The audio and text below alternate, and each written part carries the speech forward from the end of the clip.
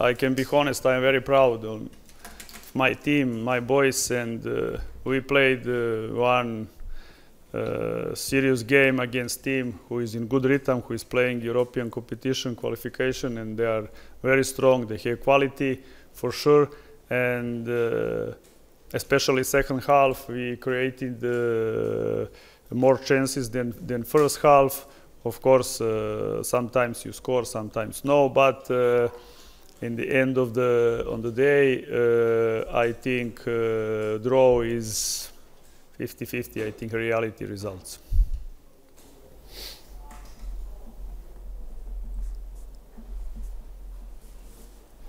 Jó estét kívánok! Büszke vagyok a csapatomra, azért, mert ma egy jó csapat ellen játszottunk, és büszke vagyok nem csak a csapatra, hanem a fiúkra, mind egyesével is, mert egy olyan csapat ellen találkoztunk, amelyik a nemzetközi kupamérkőzések miatt, vagy azoknak köszönhetően már ritmusban van, bajnoki ritmusban van, és úgy érkezett. Elsősorban a második félidőben tudtunk több helyzetet kialakítani, néhány ezek közül, vagy egy-egy bement, a többet kihagytuk, de én azt gondolom összességében nézve a mérkőzést, hogy a mai találkozón a döntetlen az egy reális eredmény. Köszönjük, és akkor várjuk a kérdéseiteket. Zombori András, Nemzeti Sport. Feltételezem, a szünetben elhangzott az öltözőbe, hogy nagyon figyeljünk oda a második félidő elején, nehogy gólt kapjunk. Mennyire bosszantó, hogy eltelik másfél perc, és mégis egyenlít az ellenfél? Tehát, hogy nyilván elhangzott az öltözőbe, hogy nehogy gólt kapjunk a második félidő elején, figyeljünk oda. Erre másfél perc eltelik a második félidőből, és egyenlít az ellenfél. Mennyire bosszantó ez edzői szemmel?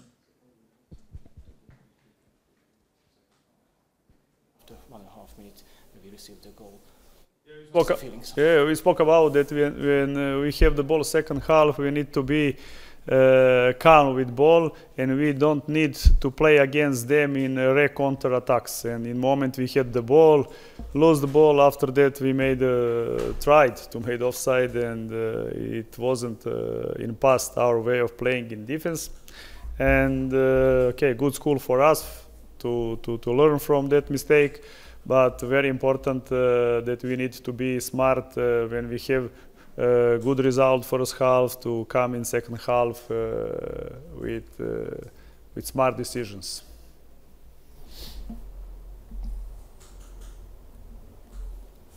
Valóban beszéltünk erről a második félidő előtt a szünetben. Azt kértem a srácoktól, hogy legyenek nyugodtak, amikor a labda nálunk van, ne engedjük azt, hogy az ellenfél kontárt vezethessen ellenünk. Ennek ellenére mégis az történt, hogy labdavesztés, ellenfél kontra. Próbáltuk lesállítani az ellenfélnek a játékosát, ami korábban nem volt része a játékunknak. Nem is sikerült ezúttal sem ez a feladat, de azt gondolom, hogy egy jó leckét kaptunk a labdarúgástól ennél a játékhelyzetnél. Következő alkalommal sokkal okosabbnak kell lennünk, és amikor az első félidőről jó eredménnyel megyünk be a szünetre, akkor a második félidőben okosabban kell játszani, és meg kell őrizni ezt az előnyt. Mi ennek a mérkőzésnek a legnagyobb pozitívuma, amit mindenképpen tovább kellene vinni a folytatásra?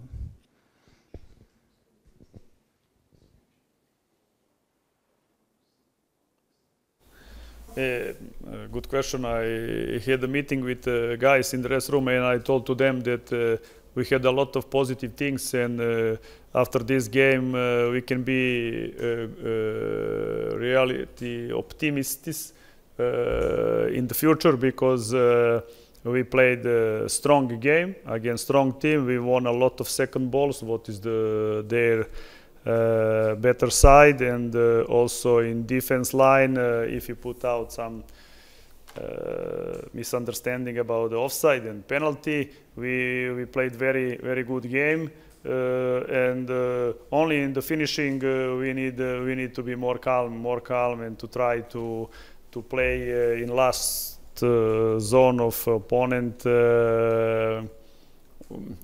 calmer than we are playing. Jó kérdés. Erről beszéltünk a mérkőzés utáni, amikor a csapathoz bementem az öltözőbe, és azt mondtam, hogy sok pozitívumot láttam ezen a mérkőzésen, amit tovább lehet vinni, és optimistán tekinthetünk a jövőbe, hiszen ma egy olyan erős csapat ellen játszottunk, és olyan erős csapat ellen szereztünk pontot, mint a Paks. és hogy mik ezek a fontos dolgok, ami optimizmussal adhatok ott. Például a Paks kifejezetten erős a lecsorgó labdáknak az összeszedésében, és ezen a területen is felvettük velük a harcot.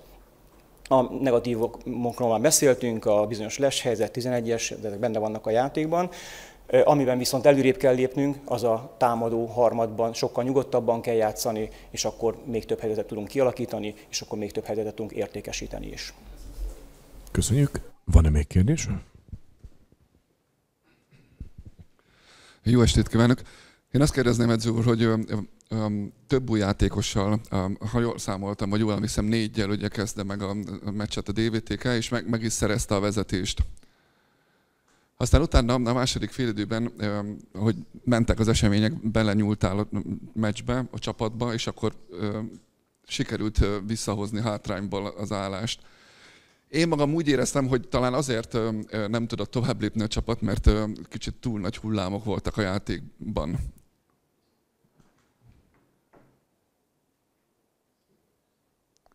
Hogyha ezzel egyetértesz, akkor nem maradt ebbe a meccsbe egy picit azért valamennyi?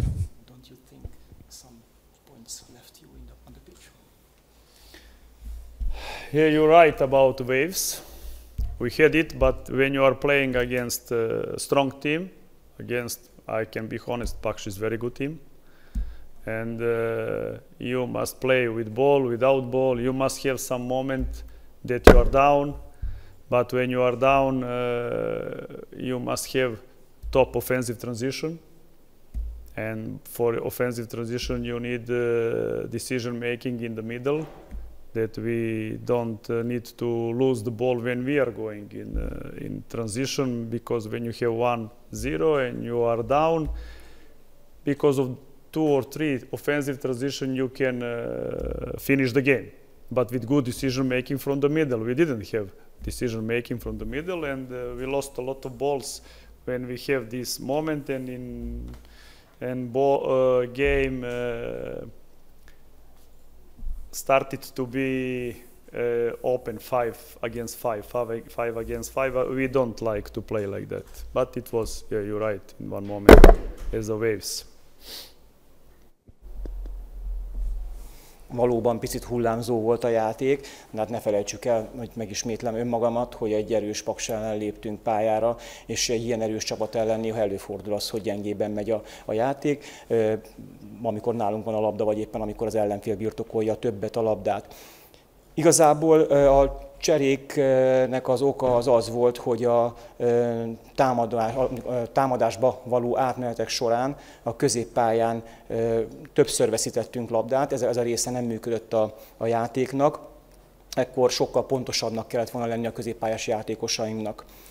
A hullámzásra esetleg úgy is lehet érteni, úgy is értem a hullámzást, hogy a meccs vége felé pedig igazából kinyílt a játék, mint szinte a 2 kapu 5-5 ellen játszott a 2 csapat, és akkor már minden benne volt a játékban. Igazából nem szeretem ezt a típusú játékot, de ez is egyfajta hullámzásnak tekinthető. Jó estét, sziasztok!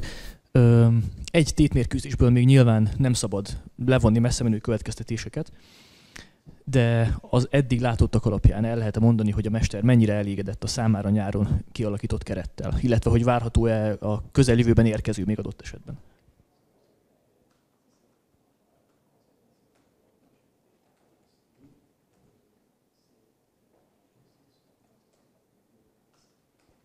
I'm very satisfied. Saničanin was playing very good match in defense. Rakonjac scored a goal. In this game, Moha needed more decisions to make better than he made, but he is a strong guy. He knows to play with back. He is fast, and we need this kind of profiles in the future, because our offensive transition is not our best part of the team, and we need to put him to take the rhythm, and in future. When we take the ball, of course, we need to improve on offensive transition. But if we want to play like that, we must have profiles for that. And I'm satisfied. They will come. They will play better. And of course, today I'm not negative about this game.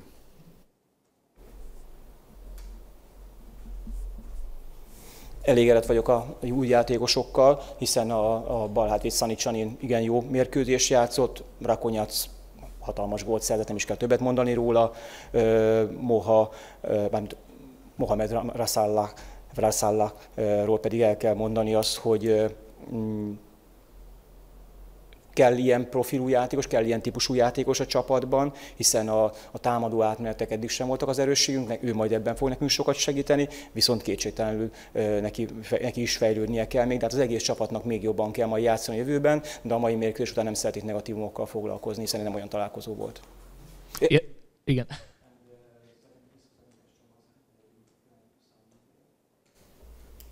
I think we finished, but transfer window is open. I believe those guys, and I believe in our dress room, and I think after substitution we saw that also guys who came on the pitch, they were very, very good. I'm very satisfied, and we have enough players. But you know, in football, transfer window is open, and nobody knows what can be in one moment. Tehát alapvetően meg vagyunk, de azért ne felejtsük el, hogy az átigazolási időszak az még nem fejeződött be, és a futballban bármi előfordulhat az átigazolási időszak végéig. Elégedett vagyok azokkal a játékosokkal, akik jelen pillanatban a DVTK keretét alkotják, és az előbb beszéltem arról, akik a kezdőcsapatban voltak, de ne felejtsük el azokat is, akik beszálltak csereként, ők is jó teljesítményt nyújtottak. Tehát összefoglalva nagyjából meg vagyunk, de nem mondd azt, hogy soha. És akkor távozó sem várható, csak mert az elmúlt napokban felmerült pletyka szinten például Szatmárinak a távozása.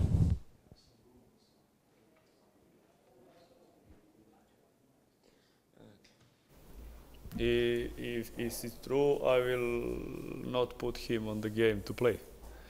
Because if you have someone who is 50-50, who is somewhere, of course he doesn't have enough focus on the game, and in that case, for sure he wanted to he will not to play, but now he was playing, and everything is clear about him.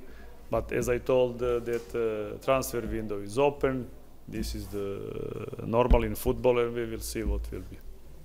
Ha igaz lenne ez a pletyka, akkor nem állítottam volna be, hiszen az ilyen játékosokra jellemző az, hogy egészen máshol járnak fejben, és akkor ezt nem szabad ezt a kockázatot vállalni. Láttátok, hogy Szatmári játszott a felkészülési mérkőzéseken, játszott ma is, úgyhogy bízom benne. Ugyanakkor megismétlem azt, amit előbb is elmondtam, az átigazolási időszak még nem ért véget, bármi előfordulhat.